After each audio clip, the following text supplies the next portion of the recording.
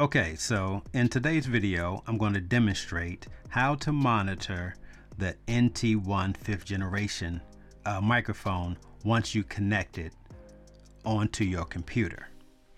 Okay, so I'm thinking a lot of people like myself, probably once they connected the NT1 5th generation to their computer, I'm thinking that they probably was thinking that if you go to system preference and you go to the sound section, that's how you were going to be able to monitor your microphone through your headphones.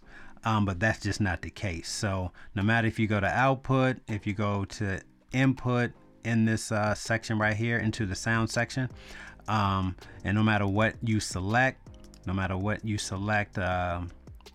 in this section right here, you will not be able to hear the microphone through your headphones. But the way you are able to hear the microphone in your headphones when you're connected to your computer is to go to the RODE Connect app, which you should have downloaded when you got the microphone. So we want to go to the RODE Connect app. So let me bring that up. And once you are in the RODE Connect app, what you need to do is you need to go to preference. So see these three stripes right here? Just pull that down, go to preference. In preference, you want to go to monitor out.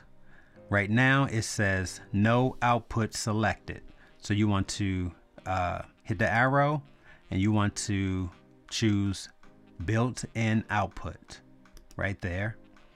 Next, you want to go to monitor mix. Right now it says microphones excluded. You want to hit the arrow and you want to select microphones included. Okay, once you do that, once you do those two steps, then you'll be able to hear the microphone in your headphones when the microphone is connected to the computer. And that's pretty much it. So hopefully this was informative, and until next time, take care.